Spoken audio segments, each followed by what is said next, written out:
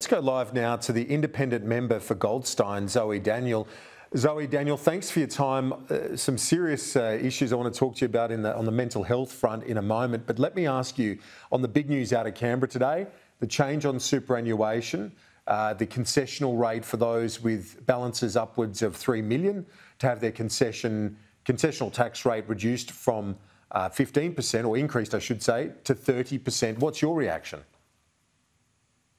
Well, I'm interested to have a conversation with the Treasurer directly about it, Kieran, but on the face of it, if this is something that wouldn't come in until after the next election, so it gives the Australian people an opportunity to digest and decide on whether they think this is palatable, and also that it's not retrospective, so therefore doesn't affect people who already have money in the system, on the basis that we need to raise more revenue and close a loophole that super was never been designed for.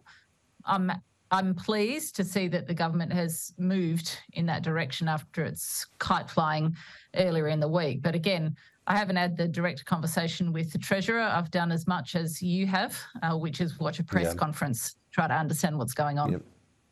No, fair enough. Understood. And I did want to speak to you, though, and that's the reason I got you on to talk about this really concerning issue off the back of the pandemic.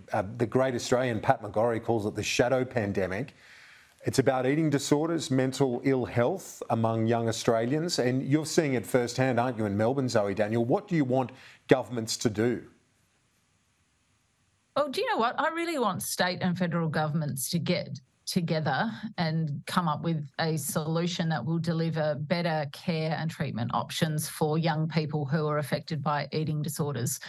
This is something that became very prominent for me very soon after the election last year, when a mum walked into my office here in Goldstein and told me about the situation with her daughter, the revolving door of hospital admissions and refeeding, the fact that eating disorders are being treated as a physical illness, not a mental illness, that children are being traumatised by the way the system is set up, that there's no coordination between the different arms of the medical profession to support their recovery. And since then, I've spoken to dozens of families in my electorate and from across the country who are struggling with this. And Kieran, I think you and I both know that if you ask around people that you know, everyone will know someone or a family that is struggling with this. So it's kind of a hidden pandemic, but it doesn't take much to bring it to the surface when you start asking friends, family and colleagues whether they know of people within their community who are struggling with this issue. And it's spiked. This is the thing, and I guess the governments have to take ownership for not just it's the right thing to do, but it spiked off the back of the pandemic because of the huge toll on young Australians having their normal socialising and other the daily lives that you and I took for granted at that age. They had to put it to one side, and it had a massive impact. Yeah, look, I live in Melbourne. I experienced those lockdowns. My teenage children and their friends all experienced those lockdowns where they were on Zoom school all day and on their devices most of the rest of the day, other than the 1 hour that they were allowed to go out for a run or to kick a football or a soccer ball or ride a bicycle.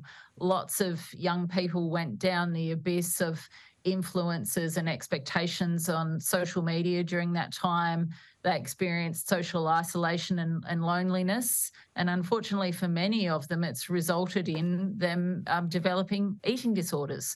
And you have, 100% increase of presentations to major hospitals of kids with eating disorders, and only 40-something beds in the whole country that are dedicated to eating disorders. And this collapses families. You take your child to hospital, they're put into emergency when they're almost dead.